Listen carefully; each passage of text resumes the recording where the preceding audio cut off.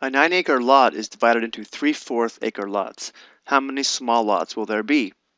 If you struggle with this type of problem, sometimes it's easier to solve a simpler problem and then relate it to the given problem. What I mean by that is, let's say we had 8 acres and we want to divide 8 acres into 2-acre lots.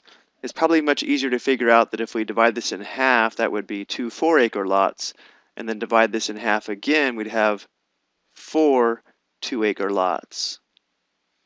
So mathematically what we're doing is we're taking the total of 8 acres and dividing it by the size of the smaller lots, in this case 2, giving us a total of 4 2-acre lots. So for this problem, if we want to know how many 3/4 acre lots we can get from 9 acres, we'll take the total of 9 acres and divide it by 3/4 of an acre. And this quotient will tell us how many smaller lots we can have. So to perform this division, we'll write 9 as a fraction by writing 9 over 1. And then we're going to rewrite this division problem as a multiplication problem. Dividing by 3/4 is the same as multiplying by the reciprocal, which means we'll multiply by 4/3. So we'll have 9 over 1 times 4/3. And this multiplication problem simplifies, so let's go ahead and simplify first. We can rewrite 9 as 3 times 3. And the reason that's helpful is we can see that one factor of 3 is going to simplify out. Now we can multiply across the numerator. We have 3 times 4, that's 12. Our denominator is just 1. So we have 12 over 1, or just 12, which tells us that we have 12 smaller lots. So there are 12 3/4 in 9. How many pieces of pipe 3/5 of a foot long can be cut from a pipe that is 25 feet long? If we find this type of problem challenging to solve, sometimes it's a good idea to solve a simpler problem to devise a strategy. For example, if the pipe was 10 feet long,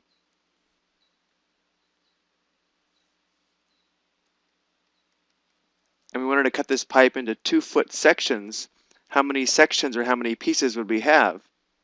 Well, if we have 10 feet and we cut it into sections of 2 feet,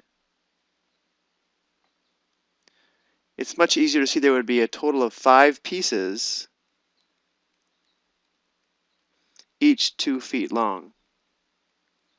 But if we think how we could solve this mathematically to apply to the given problem, we would have 10 feet divided by 2 feet is equal to 5.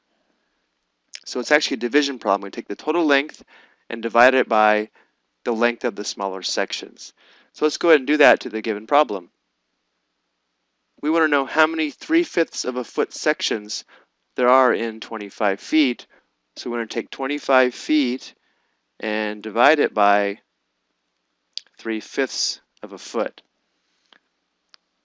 And now there's a couple of things we need to do before we can solve this. Let's make 25 into a fraction, and then we normally write division problems involving fractions as multiplication problems.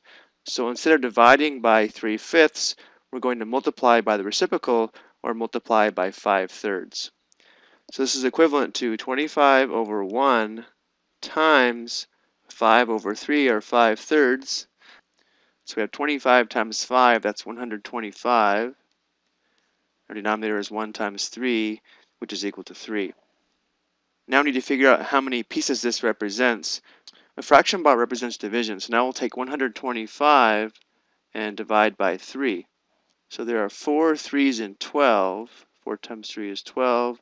We subtract, bring down the 5, and there's 1 3 in 5. We have a remainder of 2.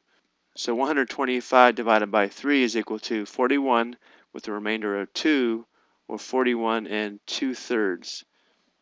So 125 thirds is equivalent to 41 2/3.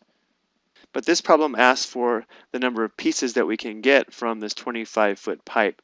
So we can't count this fraction of a piece.